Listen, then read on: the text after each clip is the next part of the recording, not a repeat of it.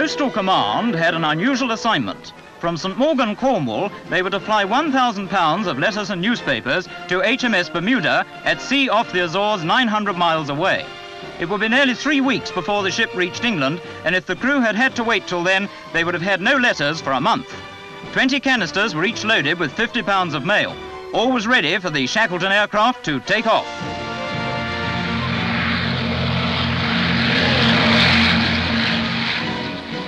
It wasn't the easiest of missions. As the coastline receded, with a Pathe News cameraman on board, the problem was one of pinpoint navigation, a rendezvous with a ship in mid-ocean. But it was pleasing to the skipper and crew to know that the RAF were doing the senior service a good turn. 6 hours after the takeoff, they sighted HMS Bermuda 150 miles northeast of the Azores, a pretty good piece of flying. It only remained to open the bomb bay doors and drop the canisters as close as possible. A pinnace from the 8,000-ton cruiser picked them up.